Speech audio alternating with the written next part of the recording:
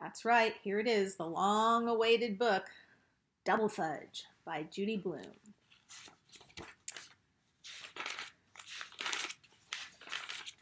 Chapter 1 is called The Miser. A miser is someone who is very careful or tight with money. They don't like to spend it, they like to keep it and save it and put it away. When my brother Fudge was 5, he discovered money in a big way. "Hey, Pete," he said one night as I was getting out of the shower, "how much would it cost to buy New York?" "The city or the state?" I asked, if it was a serious question. "Which is bigger?" "The state, but all the good stuff is in the city. People who don't live in the city might disagree, but I'm a city kind of guy." "We live in the city, right?" Fudge said. He was sitting on the open toilet in his pajamas. "You're not doing anything, are you?" I asked as I toweled myself dry. "What do you mean, Pete?" "I mean, you're sitting on the toilet and you haven't pulled down your PJs.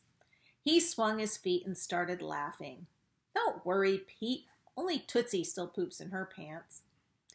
Tootsie is our little sister. She'll be 2 in February. Fudge watched as I combed my wet hair. "Are you going someplace?" he asked. "Yeah, I'm going to bed." I got into clean boxers and pulled a t-shirt over my head. "Then how come you're getting dressed?" "I'm not getting dressed. Starting tonight, this is what I wear instead of pajamas. And how come you're still up?" "I can't go to sleep until you tell me, Pete." "Tell you what?" "How much it costs to buy New York City." "Well, the Dutch paid about $24 for it back in 1600s. $24? His eyes opened wide. "That's all?" "Yeah, it was a real bargain. But don't get your hopes up. That's not what it would cost today, even if it were for sale, which it's not." "How do you know, Pete?" "Believe me, I know." "But how?" "Listen, Fudge, by the time you're 12, there's lots of stuff you know, and you don't even know how you know it." He repeated my line. "There's lots of stuff you know, and you don't even know how you know it." And then he laughed like crazy. "That's a tongue twister, Pete." "Nope, that's just the truth, Fudge." The next day, he was at it again. In the elevator, he asked Sheila Tubman, "How much money do you have, Sheila?" "That's not a polite question, Fudgy," she told him. "Nice people don't talk about their money, especially in these times." And she gave me a look, like it was my fault my brother has no manners.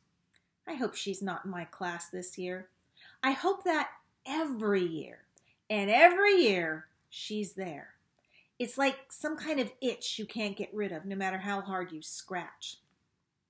"I'm nice," Fudge said, "and I like to talk about money.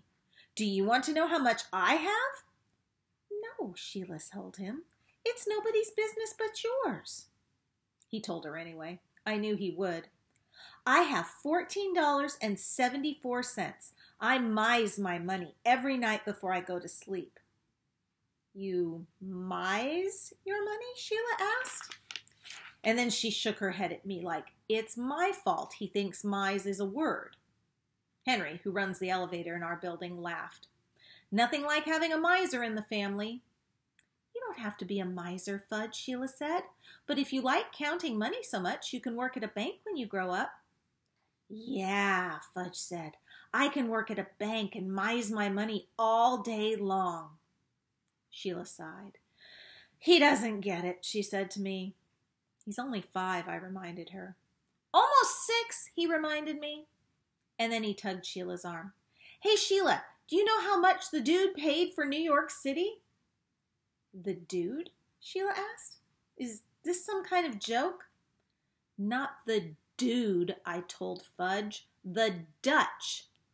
"His name was Peter Minuit," Sheila said, like the know-it-all she is.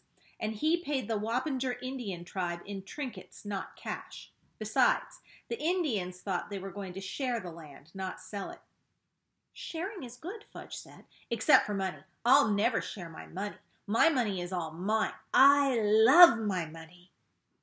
"That's a disgusting thing to say," Sheila told him. "You're not going to have any friends if you talk like that."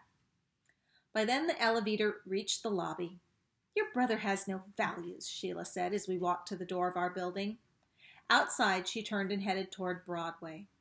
How much do values cost? Fudge asked me. Not everything's for sale, I told him. It should be. And then he skipped down to the corner singing, Money, money, money, I love money, money, money. That's when I knew we were in big trouble. It's just a stage, Mom told me later when I pointed out that Fudge is obsessed with money. Maybe, but it's still embarrassing, I said. You better do something before school starts.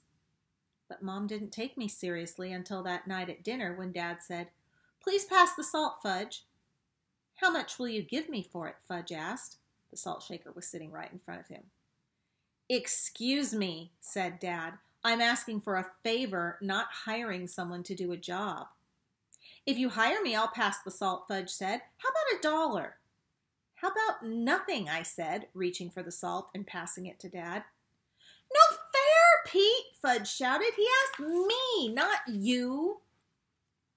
Thank you, Peter, Dad said, and he and Mom shared a look.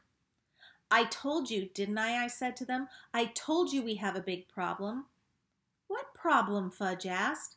You, I said. Phoo, Tootsie said from her baby seat as she threw a handful of rice across the table. What's the difference between dollars and bucks? Fudge asked the next morning at breakfast. He was drawing dollar signs all over the Cheerios box with a red marker. Bucks is just another word for dollars, Mom told him, moving the cereal box out of his reach. Nobody says bucks anymore, I said. Where'd you hear about bucks? Grandma was reading me a story, and the guy called his money bucks, Fudge said. He had $5, and he thought that was a lot. Is that funny or what? He shoveled a handful of dry Cheerios into his mouth and then washed them down with a swig of milk. He refuses to mix his cereal and milk in a bowl like everyone else. $5 is nothing to sneeze at, Dad said, carrying Tootsie into the kitchen. I remember saving for a model airplane that cost $4.99, and in those days that was a lot. Dad sat Tootsie in her baby seat and doled some Cheerios out for her. Somebody's been decorating the cereal box, he said. Yeah, the misers learned to draw dollar signs, I said. It wasn't long before the miser started making his own money. Fudge bucks, he told us. I'm going to make 100 million trillion of them. And just like that, with one box of markers and a pack of colored paper, he was on his way. Soon, I'll have enough fudge bucks to buy the whole world. Why don't you start with something smaller, I suggested. You don't want to buy the whole world right off because then you won't have anything to look forward to. Good idea, Pete. I'll start with Toys R Us. The kid has no values, I told my parents after Fudge went to bed. They looked at me like I was some kind of crazy. Well, he doesn't, I said. He worships money. I wouldn't go that far, Dad said. It's not unusual for young children to want things. I want things too, I reminded Dad, but I don't go around obsessing about money. It's just a phase, Mom said this time. We could hear Fudge as he started to sing. Oh, money, money, money, I love money, money, money. And as soon as he stopped, Uncle Feather, his minor bird, started, Oh, money, money, money. Turtle, my dog, lifted his head and howled. He thinks he can sing. Dad called, Fudge, cover Uncle Feather's cage and get to sleep. Uncle Feather's mising his money, Fudge called back. He's not ready to go to sleep. How did this happen to us, Mom asked. We've always worked hard, we spend carefully, and we never talk about money in front of our children. Maybe that's the problem, I told them. And that's the end of Chapter 1. Chapter 2 is called Shoes and News. Turn in tomorrow, and I hope you'll continue to enjoy the story for us. I miss you guys. Bye-bye.